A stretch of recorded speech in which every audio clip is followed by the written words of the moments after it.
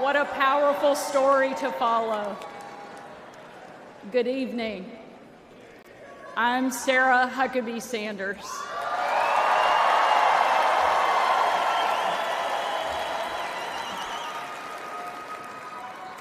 And before I get started, I want to say I have always been proud to stand with President Trump, but never have I been more proud than to stand with him right now, tonight.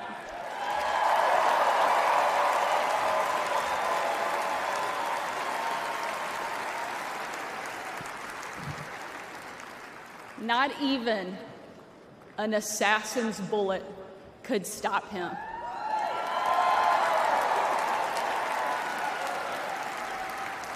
God Almighty intervened because America is one nation under God, and He is certainly not finished with President Trump.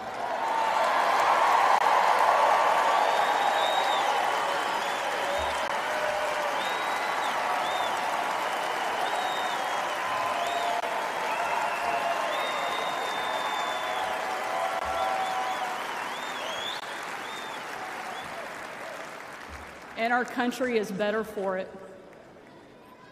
I am here tonight as America's youngest governor, the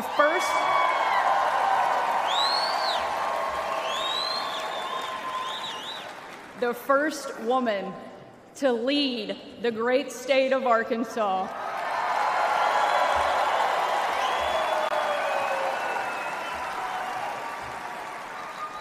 And most importantly, a mom to 3 amazing kids, Scarlett, Huck, George.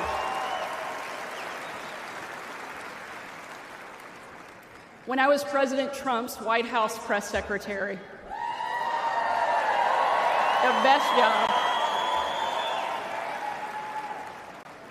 I got the chance to take my 4-year-old son, Huck, to Bring Your Kid to Work Day.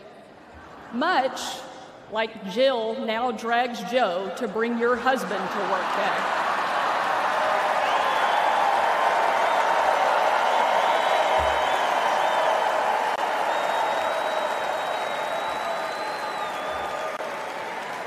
And while I was briefing the president on the upcoming event in the Oval Office, all of the kids who were attending that day gathered in the Rose Garden, getting ready to meet him. And we were walking out onto that beautiful, perfect colonnade. And I saw out of the corner of my eye that my son Huck was running full speed directly at the President of the United States. Being the gracious person he is, President Trump bent down to give him a big hug.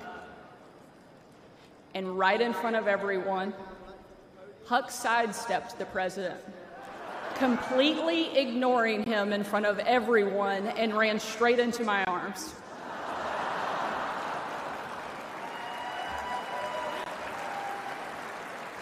For my 4-year-old son, the most powerful man in the world had nothing on his mom.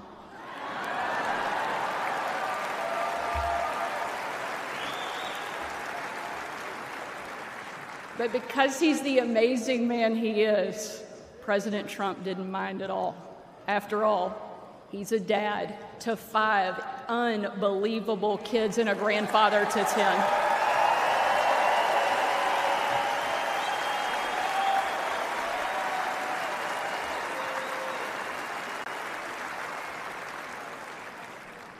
And while that story is certainly a special memory for my family, it's an even greater reminder why I support President Trump, not for me, not for him, but for my kids and for yours.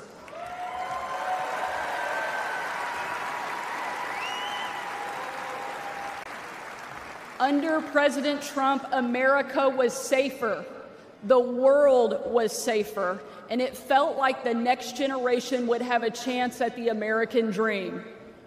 President Trump did the job that Kamala won't and Joe Biden simply can't.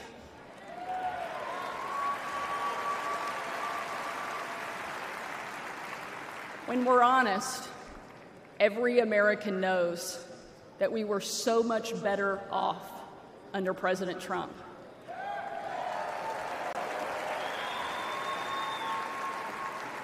So tonight, I don't want to just speak about President Trump's successful policies. While there are many, I want to talk about the man that I know. When the president hired me, I was the first mom and only the third woman to ever serve as the White House press secretary.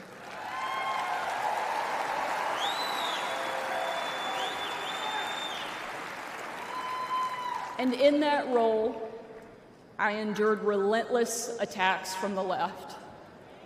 I was insulted as a guest at the White House Correspondents' Dinner. My family was denied service and kicked out of a restaurant.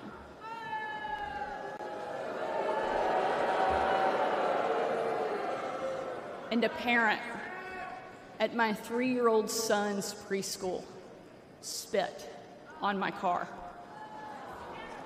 And in those moments, it was President Trump who defended me.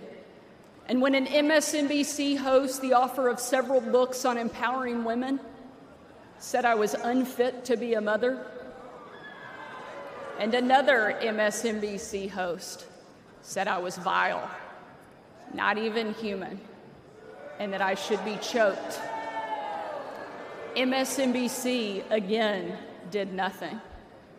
But our president pulled me aside, looked me in the eye, and said, "Sarah, you're smart, you're beautiful, you're tough, and they attack you because you're good at your job. Never let them stop fighting."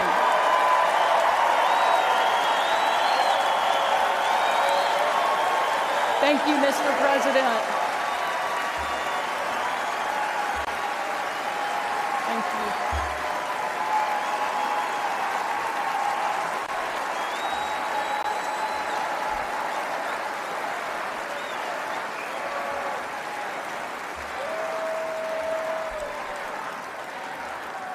That's the Donald Trump that I know, and that's the Donald J. Trump I will always respect. The left doesn't care about empowering women. Biden and Harris can't even tell you what a woman is. They only care about empowering themselves. But we have a president who believes in empowering every American and that our country is worth fighting for.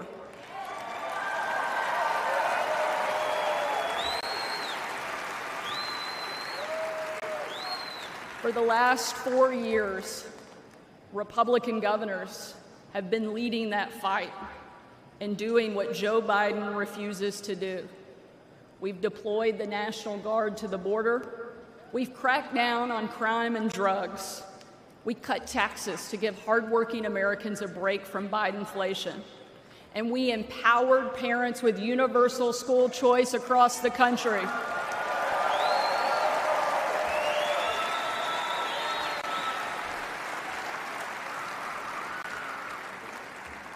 Donald Trump was the very first president in my lifetime to take a hard line against China, and I'm proud to be the first and only governor in the country to kick communist China off our farmland and out of my state.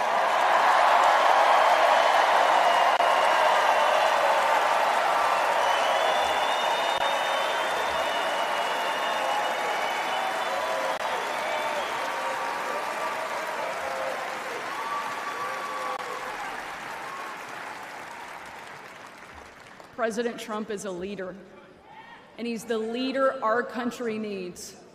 And if ever there was a doubt, earlier this week, we saw just how tough, resilient, courageous, and daring this man is, and we can't get him back in the White House fast enough.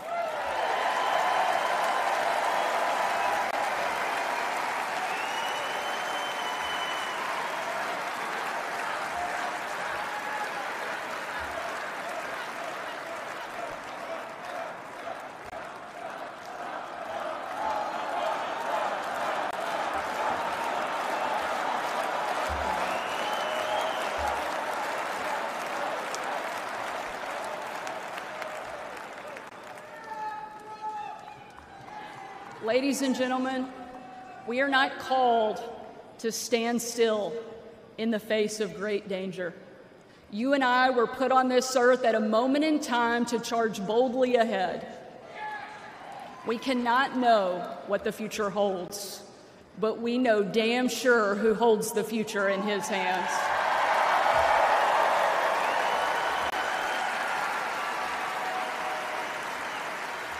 God spared President Trump from that assassin because God is not finished with him yet.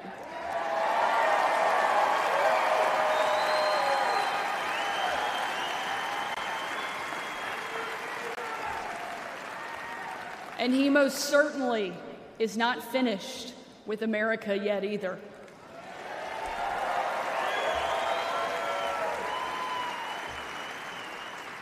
With God as our guide and President Trump back in the White House, we will show the world that America is the place where freedom reigns and liberty will never die.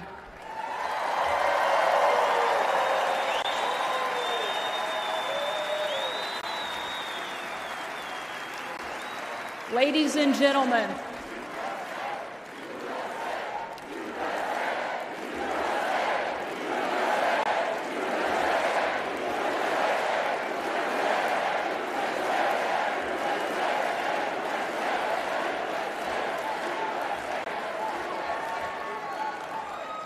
tonight, let us not leave here just excited about a great few days, but let us leave here energized and committed to making sure that we protect our freedom and we have the ability to pass it on to the next generation, because America is the greatest country that the world has ever known, and our kids and our grandkids deserve to enjoy it the way each of us did.